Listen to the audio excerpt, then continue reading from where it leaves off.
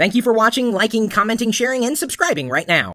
I have been experiencing a series of headaches over the past couple of weeks. Now, this could be related to me no longer drinking caffeine, or at least decreasing it. I did have a decaf espresso the other day. I've also stopped drinking unboxing juice on a daily basis. Now I'm relegating it really towards maybe once a week, towards the end of the week, as a way to unwind. But these headaches keep coming in at the end of the day, and then I wake up and I'm completely refreshed. So I went to the doctor, and the doctor said, "That's what you get for jumping on the bed." No, that's not what he said. He said, "Well, it sounds to me a lot like a tension headache."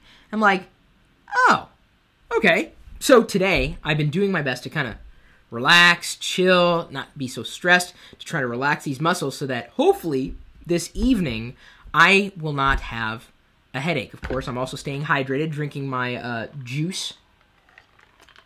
It's not very exciting juice, it's just water. It's just more fun to say juice, really.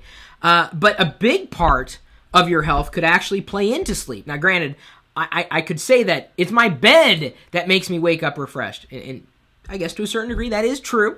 I do not wake up with aches or pains. I have had very little trouble sleeping over the past couple of weeks after quitting drinking wine. Yes, that's the real word for an unboxing juice. And I'm well over the age of 21. Or coffee. So cutting out caffeine and alcohol has made it such that I'm sleeping so much better. I had no idea. So, you know, I would have imagined it's the bed, it's making me toss and turn. It's stress, it's making me toss and turn. A lot of these things kind of combined. But there is bed technology out there. Now, you may think, mattress is a mattress is a mattress. And some people say that. That is absolutely true. I mean, one mattress is as good as another mattress. And in certain cases, it is. Have you heard of this technology called Sleep Number? Apparently, now I've never tried it myself.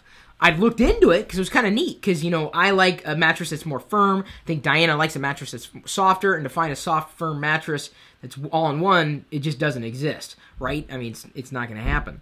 So, instead, she kicks me in the middle of the night. She says, we need a new mattress. I'm like, I know. So what we did was we placed a foam, like a layer of foam, like the hard foam, on top of the existing mattress, and that seemed to help somewhat. She appreciated that.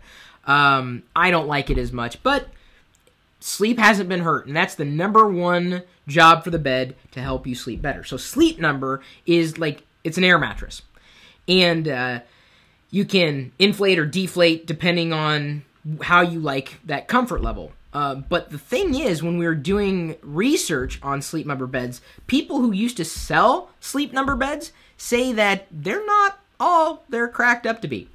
Never slept on one before. Sounds really nice to have something that could adjust to however I want my comfort level to be.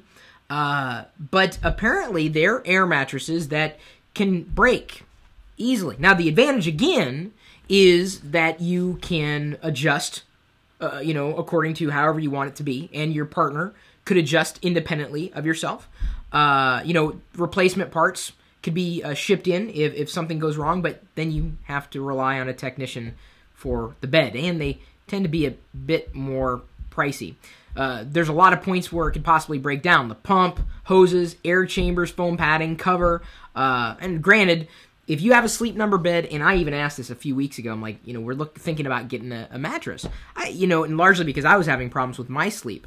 This is before I had quit, putting things into my body that were likely disrupting my sleep. And a lot of people came back and said no. They actually had recommended something else. So I'm looking for the best bed technology that's going to work, right? To me, how much are you willing to pay for a good night of sleep? It's priceless to me, because it's just something you're going to hold on to for a good 5 or 10 years on average for a mattress. So we did our research on how Sleep Number beds work. If you are interested at all in this product, the advantages, disadvantages, and even usage tips. I gotta tell you, after reading the research, I don't think I'm very inclined to get a Sleep Number bed. I may go a completely other direction when they go on sale again. A sand mattress? Well, I guess it could work. You could build castles, if you have insomnia. Oh, look at that. Your partner might go, knock it off and try to sleep. I hope they don't sound like that, but you never know. When you wake up someone in the middle of the night, they could sound like that. So, curious to know what bed you sleep in.